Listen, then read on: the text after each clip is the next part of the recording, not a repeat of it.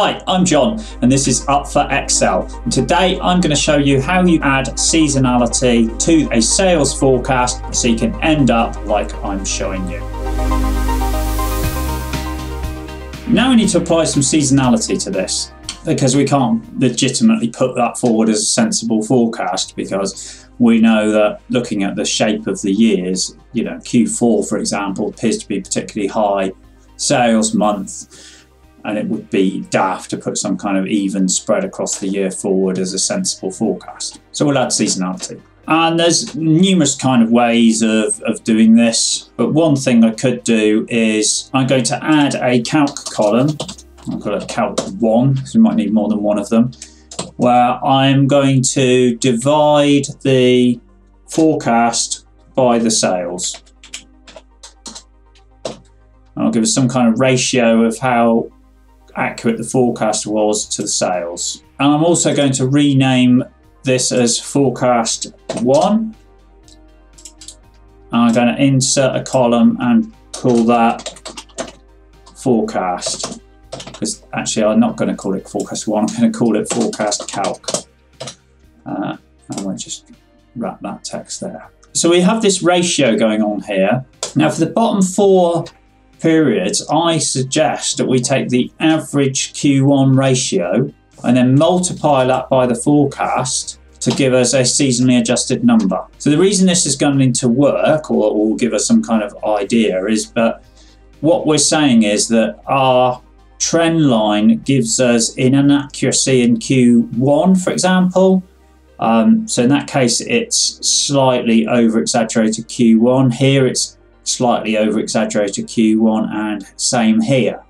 So we know that chances are that this bar here for Q1 is over-exaggerated, so we want to lower it. And we want to lower it by the average of the error in the previous 3 quarter ones. So I'm just going to take an average. And I could do this manually by holding down Control and picking all the Q1 numbers, which are those, and hit enter, and that will give us our average. An alternative way of doing this is to use the average if formula. So we'll do average if. We need to pick our range that we're checking our criteria against, which is the quarter. So we want to average a particular quarter, and we'll fix that range by pushing F4. We'll then pick the quarter that we want to look for, which in this case is 2. But we won't fix that because when we copy and paste this formula down, we want it to pick up the very next one. And then where do we want it to look for the average, or average which numbers? It's these set here. So again, highlight that and fix them with F4. And there we go. Now that should give us the exact same result if we copy and paste that formula back on there, and yes it does. So that proves that it's working.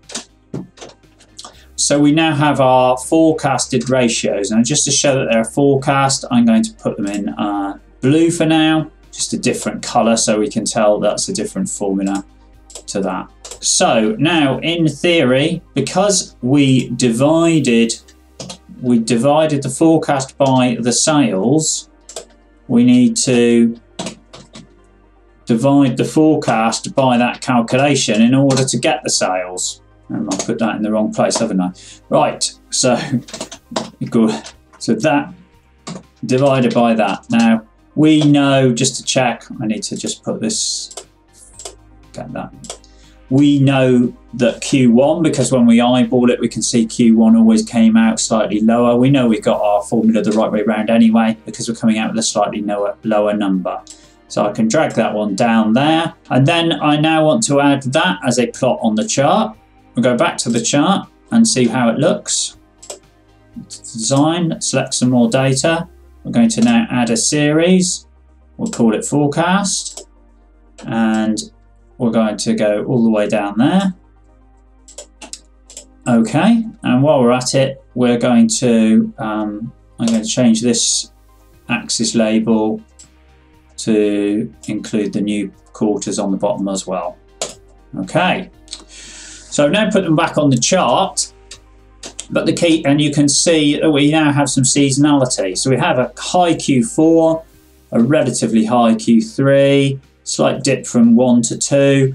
And to be honest, that dip from 1 to 2, it only happens in 2019, and it happened quite dramatically. So you can see that we're now hedging our bets really, because this is just the average profile, if you like, from the previous 3 years, and because 2019 was such an outlier, it's distorted it slightly, so we've ended up with very similar values there. But I think that looks all right.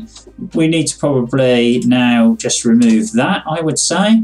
So I just highlighted that entire series and put it on, because that was just checking the trend line. You can see this trend line is no longer required either, except that it can sometimes be worth just leaving it on there and extrapolating it further forward again. So I'm just having a quick look. So we'll go forward 8 periods now. And we could do this exact same calculation going forward. For example, if I wanted to do another year, so I go 24, all these formulas are set up to pick this up. I should be able to just go and do this like that. And this forecast calc. And the reason that's coming out 0, of course, is because I've hidden these numbers here. So I just need to drag those down as well. There. And that's given us yet some more numbers. If I go to the design of the chart and select the data again, I actually now could probably do something a bit more sensible and do something like that. Oh no, maybe highlight that. We'll take off that trend line now. And that's a reasonable forecast that you've got there for sales. And if you want to tart up that chart a bit and get it looking, you can get it looking something like this, which is the one I prepared earlier. I go through all this sort of techniques on a previous video of mine, which is 7 tips for improving the appearance of charts, and that incorporates probably about 4 or 5 of those tips to make it look like that. And there you go, a decent sales forecast.